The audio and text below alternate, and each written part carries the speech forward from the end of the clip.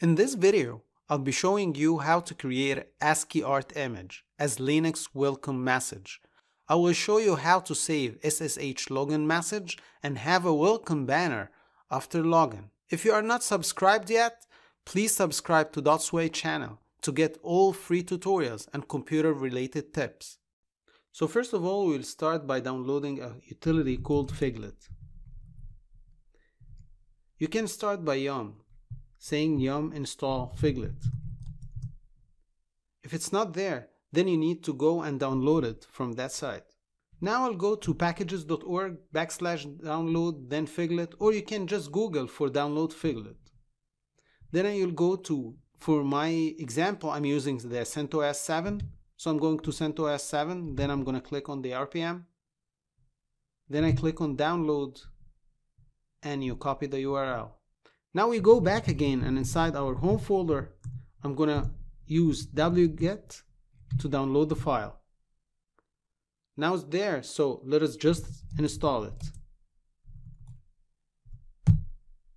Now it's installed, let us test it by saying Figlet Bahubali 2, for example. So now we have the text, we can copy it. And then we have two files that we can edit. One of them it's inside etc motd, which stands for message of the day, or you can edit issue. Message of the day, it's going to appear after the login, but issue is going to be before the login. So let's start and do the motd. And then you paste it here. To have a very nice ASCII art, there is a big collection inside that site. It's asciiart.de/ASCII. You can just go, and it's alphabetical, so I'm going to E to search for elephant. Then I will scroll till I find something that I like. I'm gonna copy this one, and let us go back and paste it in the file.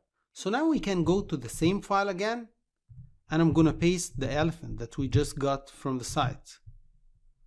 I'm gonna just remove those 3 characters which I don't like and put again a space instead of them.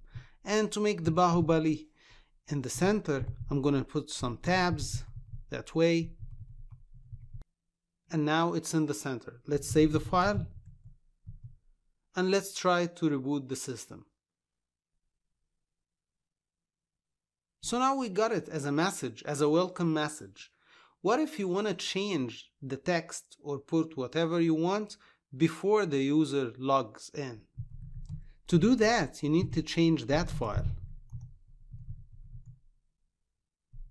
So you can put here anything like, this is my system, or whatever.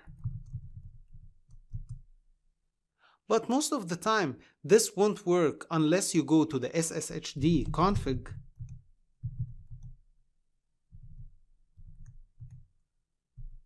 and go all the way down, and you can write this banner, then etc issue. That's it, guys. And after that, you just need to restart the SSHD daemon. That's it. If you reboot the system now, you're gonna have 2 messages. One in the issue that we just put, and the other one it's inside the message of the day. That's it for today, guys, and until we meet again, bye.